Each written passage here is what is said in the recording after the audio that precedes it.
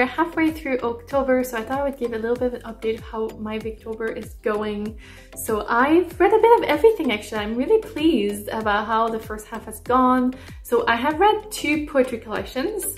So that was really different from what I usually read. I read the Goblin Market and Other Poems by Cristina Rossetti. I actually really enjoyed her voice and her I'm losing all my words. Anyway, the way that she wrote the poems, like the way she used rhymes and like how long the lines were. Yeah, I totally forgot. You can almost not tell that I have a degree, 2 degrees in English. Anyway, really enjoyed it. Really enjoyed the Goblin Market. This is the first and main poem of the collection. It's quite long, and it was so vivid in the description. Like, it starts with quite a luscious series of description of food. And yeah, I really enjoyed it. Not entirely sure what it was about, but enjoyed it anyway. I also really like all the seasonal poems.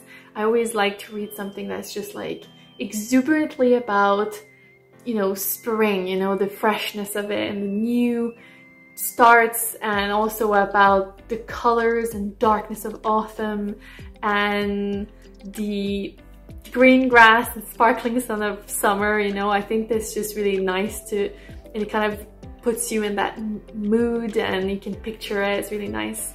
And I thought I would highlight the No Thank You John, which I thought was the ultimate poem to a nice guy that's being friend-zoned. I thought that was hilarious actually. I also read the poems by Charlotte Bronte. I did not find Bronte's poetry as accessible as Rossetti, so I had to take a lot more attention, and there was loads of words I didn't understand, so I had to Google a lot of stuff, and it was quite rewarding in that way because I feel like I learned so much. But also sometimes I was like, I have no idea what's going on. I didn't understand like the mentions to other writers, or yeah, so it was a bit more obscure in that way. That said, I really enjoyed the teacher's monologue. I feel like there was some bits about anxiety that were really vivid and real. As someone who suffers from anxiety, I could definitely relate. I also really thought the poems to Anne and Emily were really beautiful. It was about their death and it was really poignant. And there was another one, a poem called Parting, that I thought was brilliant. I read it to my husband. It was really beautiful. I also read 2 short stories. I'm also planning on reading a 3rd one. What is it called? The Old Nurse Story by Elizabeth Gaskell. But I think I'll read that when I'm back from Iceland. And, you know, like maybe on Christmas Day, on Halloween Day. I think it'll be a bit spooky. So the 2 stories that I read were Christmas Storms and Sunshine by Elizabeth Gaskell and The Lifted Veil by George Eliot. So the first one, Christmas Storms and Sunshine, it was quite a short story about basically 2 women and / couple that sit on a different political side with their neighbors and how they basically come together for Christmas. And I thought that some of the bits about Tories and Liberals was so real and clearly hasn't evolved. And I thought like some of the stuff I could have read and it was literally from today. So I thought that was really funny. And I just thought it was beautiful the way they put some stuff to get like aside to enjoy Christmas together. Anyway, there wasn't much more to that.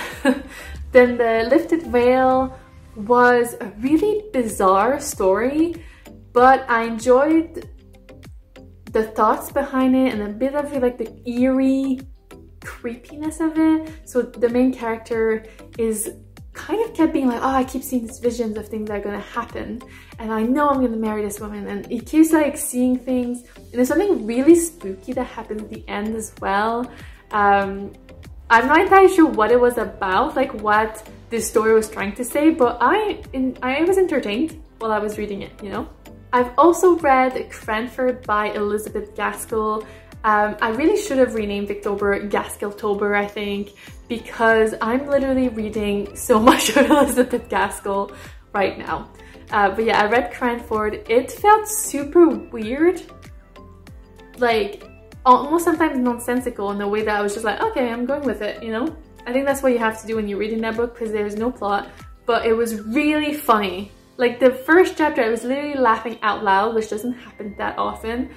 But there's a moment where she says, she knew that we knew that she knew, and I was just like, I don't know that we know they know we know. So I think that was really funny.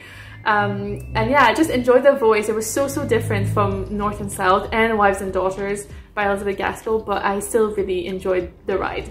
And on that note, I'm in the middle, literally exactly, I think.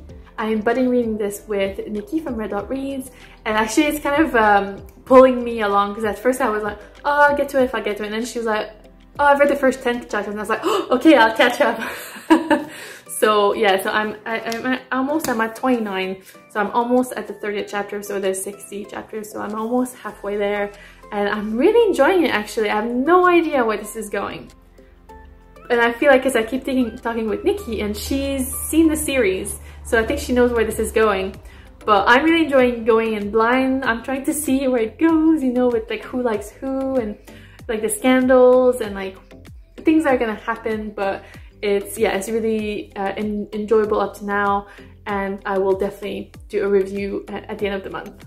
And finally, the last two books, I've only just started them, is Eliot by Charlotte Bronte and Great Expectations by Charlotte Dickens. So I've started both of those. I don't have as many thoughts yet because I've only just started them. I feel like once I'm done this one, I feel like I don't want to bring this huge book to Iceland with me. I'm flying there in a few days, and so this may have to take a back seat till I come back. I'm listening to the audiobook for Eliot, so maybe I'll try to finish that off when I'm in Iceland. We'll see how it goes, because I don't want to just, you know, not read anything Victorian when I'm in Iceland. So I'll see about how it goes with all of it, and I really want to finish Great Expectations, because mostly, was it like one of the only books? Yeah, I've wanted to read all the Brontes this year, but also Great Expectations by Charles Dickens was one of my classics on my classics TBR for the year. So I feel like I really need to get to it. So those are the three novels I'm trying to finish, and they're huge, all of them. So I'm doing my best, but I have 2.5 weeks left, so I will do my best.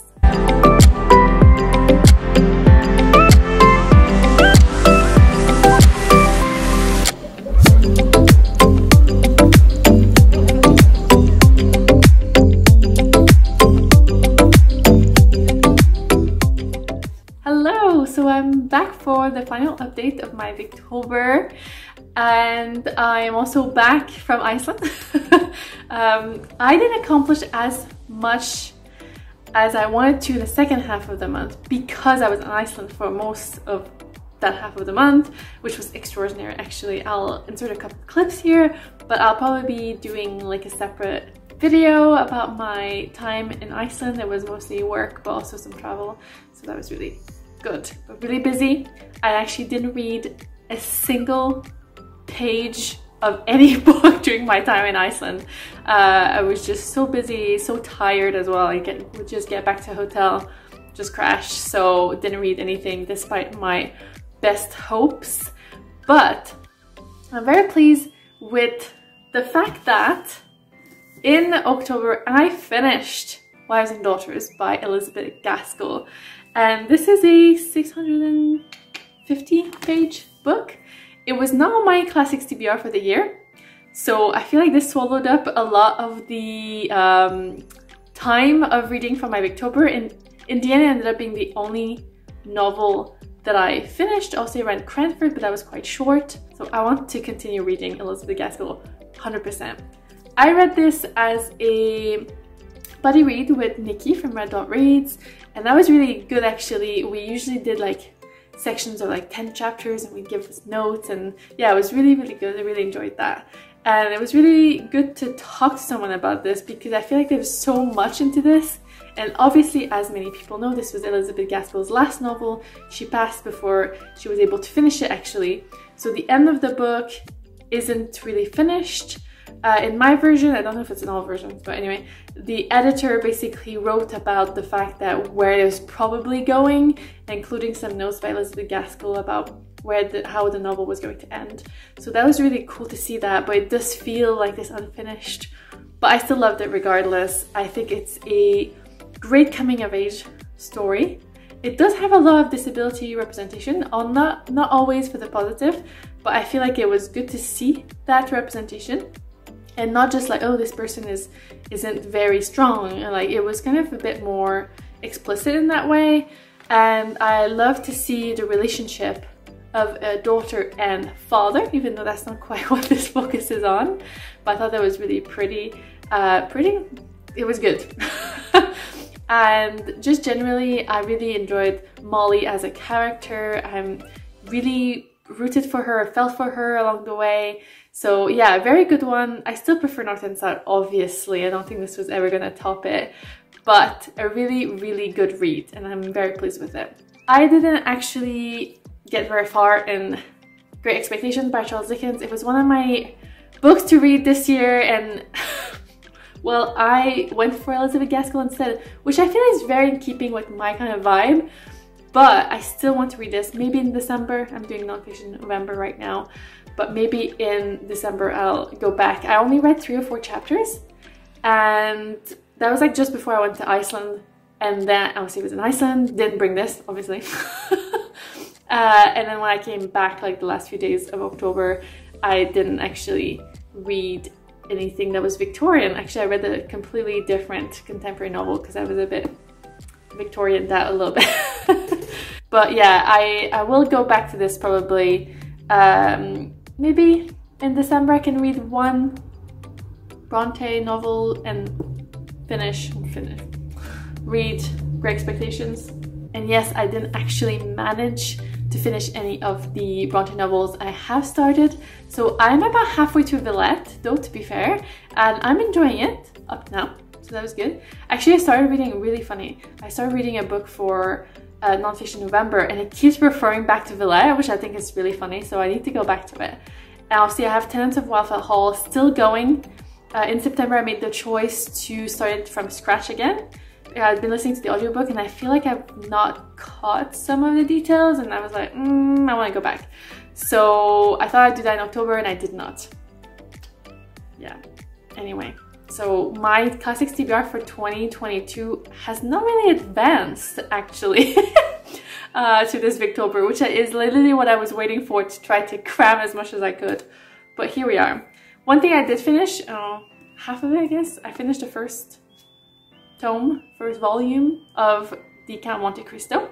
And on that note, I actually watched the movie, like one of the adaptations anyway, with my husband. He'd never seen it, so we watched it together.